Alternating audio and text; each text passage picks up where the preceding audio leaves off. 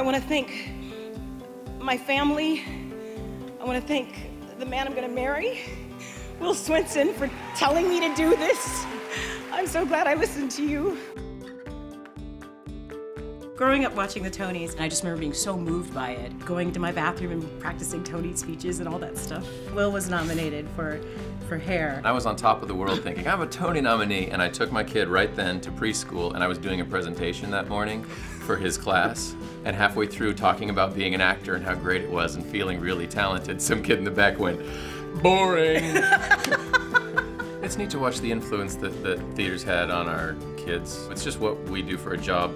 But to watch them get moved, you know, when they'll come to a show, to see them in the audience just like beaming at curtain call, that's about as full as my heart's ever been. Not only do we have these great, I don't even call them kid shows, but shows with children in them like Matilda and Annie, but you also have shows like Kinky Boots that, you know, that has children in it, but talks, you know, about not only the family you come from, but the family you choose and the family you make. I always find in theater there are wonderful teaching moments for children.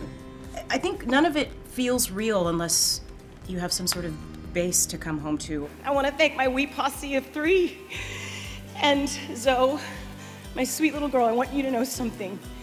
This is an amazing night for Mommy, but February 14th, 2001, the day you were born, is the best night ever.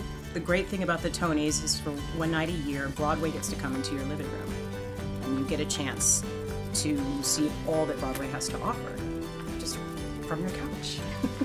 Watch the Tonys this Sunday, June 9th.